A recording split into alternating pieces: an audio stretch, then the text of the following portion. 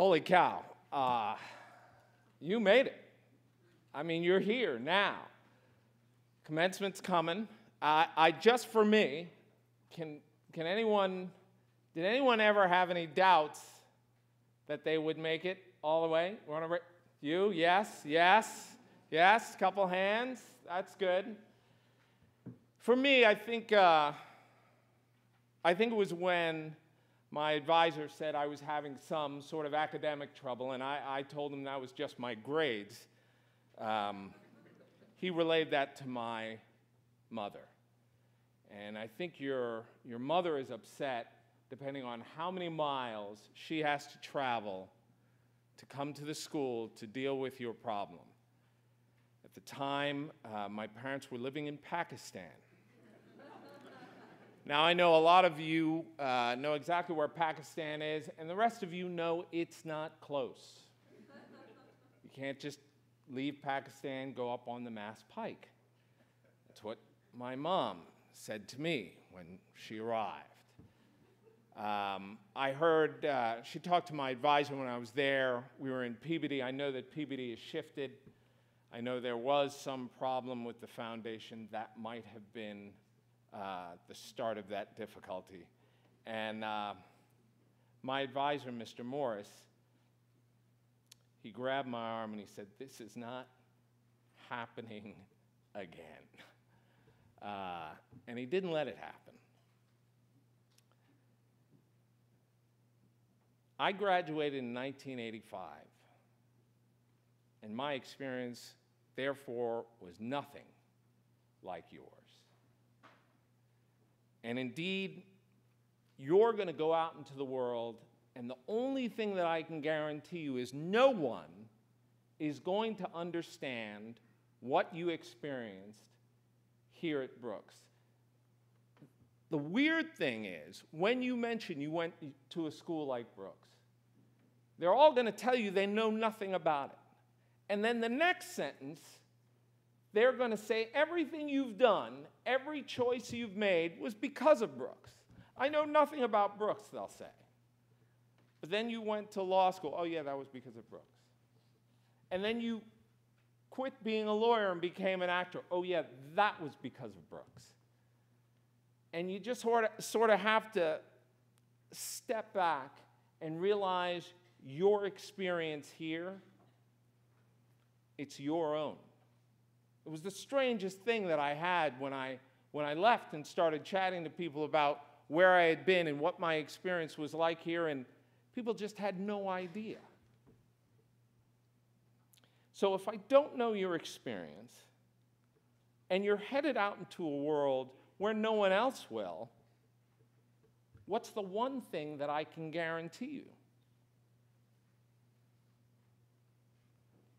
When I left Brooks, I didn't know what my connection to the school was. I didn't think I'd be coming back. And indeed, there are three circumstances which sort of showed what I think you're going to experience once you leave. I was sitting around, I actually just finished producing a music video, and it was by Matt King, and he did a great song. In fact, we've actually almost got it into the can. Matt King was a young kid here. He was a musician. I was a musician. He liked African-style music. I lived in Africa for a period of time in Lagos, and I also liked the same type of music. We both played music while at Brooks. Never spoke to each other. Not once. That wasn't atypical for my experience at Brooks and for the time. I never spoke to him again until he called me some 35 years later. And out of the blue, he's like, "Dude, I've seen your films. I want to see your vision to one of my songs." Now, I should have been like, "What?" But somehow, it's still your school, even for someone like me who had been so far away for so long. I was running up on Runyon Canyon in Los Angeles, and I passed this young girl. I think she was from the Philippines. She had a Brooks shirt on. And we just pointed at each other. I didn't know who she was. But there was just this smile, and she says, what are the chances? We kept going because in Los Angeles, we're always running for time, so we didn't want to blow our times. And I said, that's one more thing to this school that I said I wasn't coming back to. But the thing that stands out the most was my good friend, Jeep. He came up to visit me when I was still a lawyer. And I was at sort of the top of my game. I had an office that if you lean back, you could actually see Park Avenue, that's what we called an accomplishment in the law. And I was expecting him to be impressed. I mean, my God, I had done all this stuff.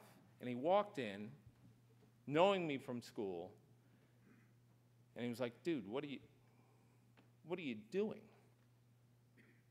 This is not you. And it was 3 years later that I retired and went on to being an actor. What I've realized, no matter what your experience at the school would be, it's not just that you belong. It's not just that you deserve it. It's that you are the school.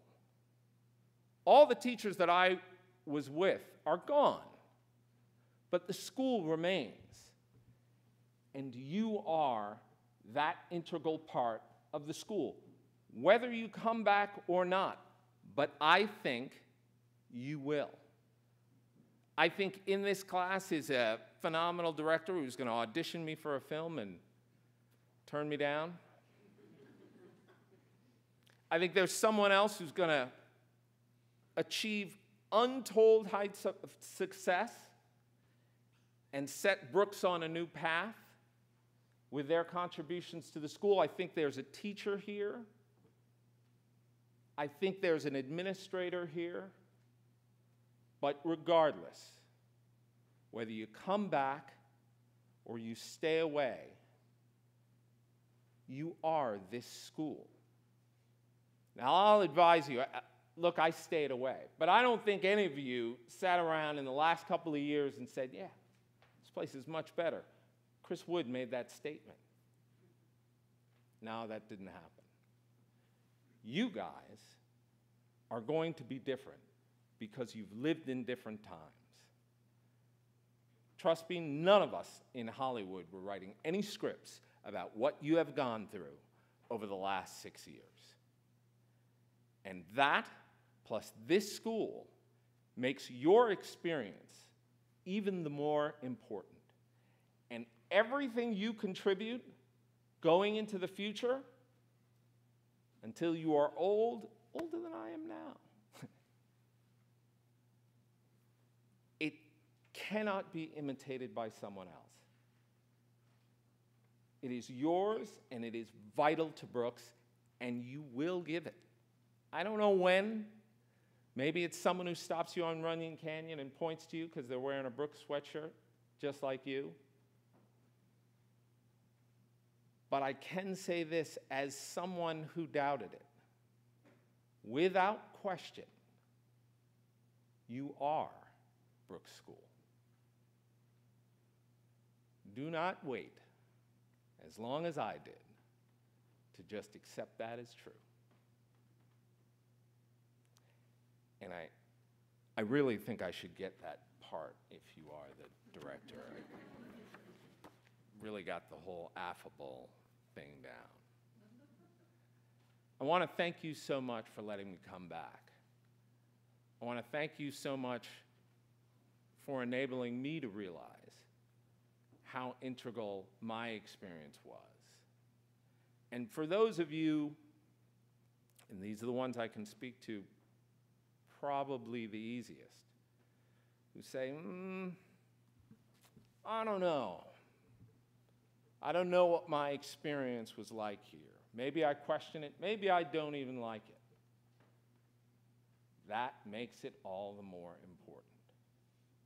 And you are that much more a part of, forever, this school. and I hope you take full advantage of that. Thanks so much, guys. I'm really proud of you.